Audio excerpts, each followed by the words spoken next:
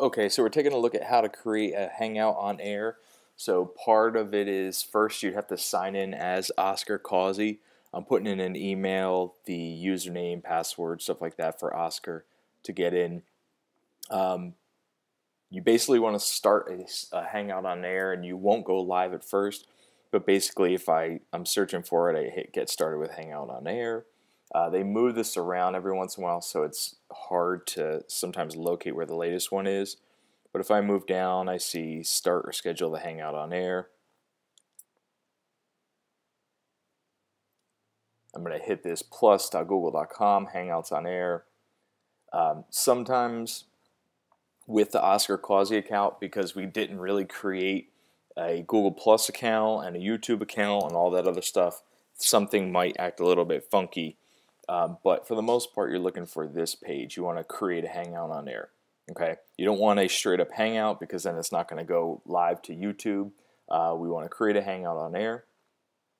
Once we hit this, it's going to ask us what to call this thing. So we're going to say test drive Hangout. This you can fill out if you want, but you don't know how, you don't have to at this point because you can go back and edit later. So we're going to say LRA test drive. You could set this up for later, but what I feel like it is much easier to do. This is if you want to set up the event for later, but the thinking is that you'll show up basically a half hour ahead of the show just to get people in. I usually say now and hit share. What it'll do is it'll start up an event for us. So this is the event page. Sometimes we share this out. We thought that people would go in and ask questions and stuff like that. They really don't here. But basically, let's say we're at a half an hour ahead of the show. I'm going to hit start.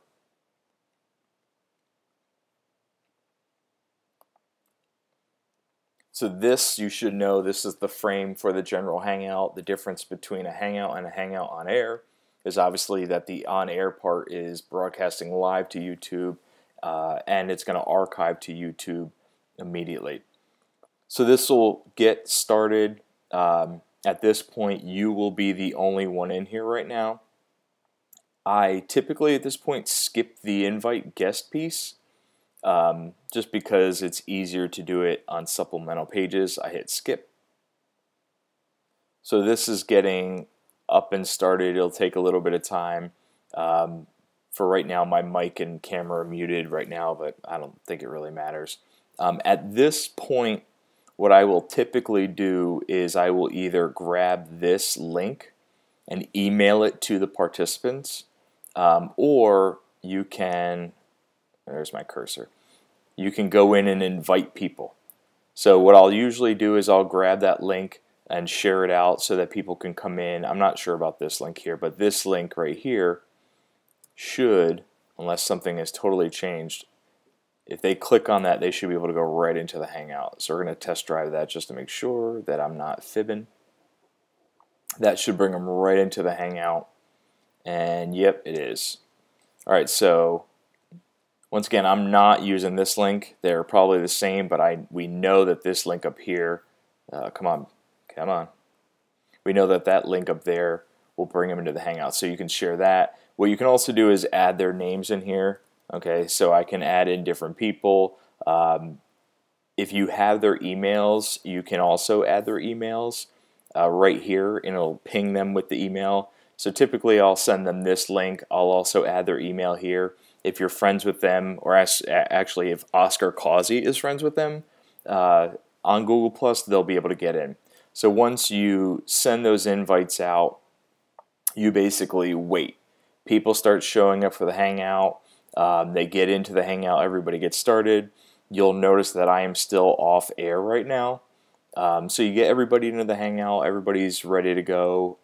You explain to them that the chat is over here, that the chat is basically where you as the producer will let people know, if there's questions, or the host will know if there's questions, or if there's people that you had to mute because their mics were a little bit too loud.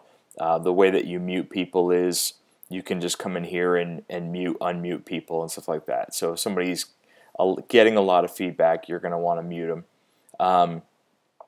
The only other thing that I really do before a show is I'll show people the chat. I'll tell them that they can mute, unmute. I tell them up here what these buttons will do. They will have the mute, unmute. They can turn off and on their camera. They can adjust their bandwidth. So if their bandwidth is getting wonky, they can go in and tweak that. The settings part is good because if their camera's not working, or sometimes people on a Mac, their mic will not work because it's trying to use a different mic.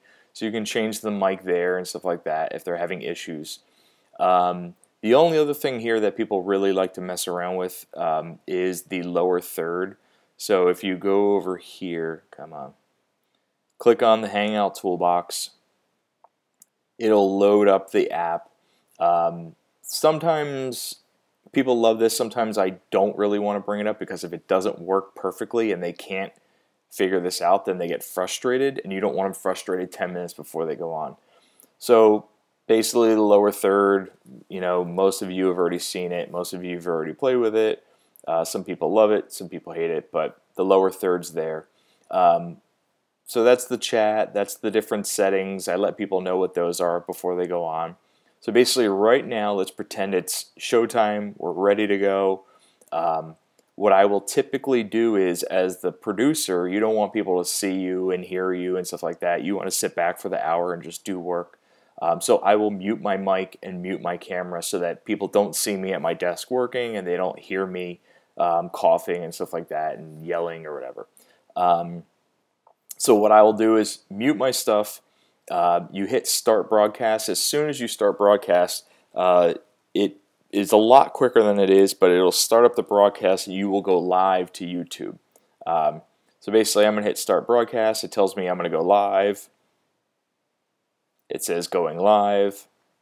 Then at this point, they're live. Typically the host will recognize it and they'll get started.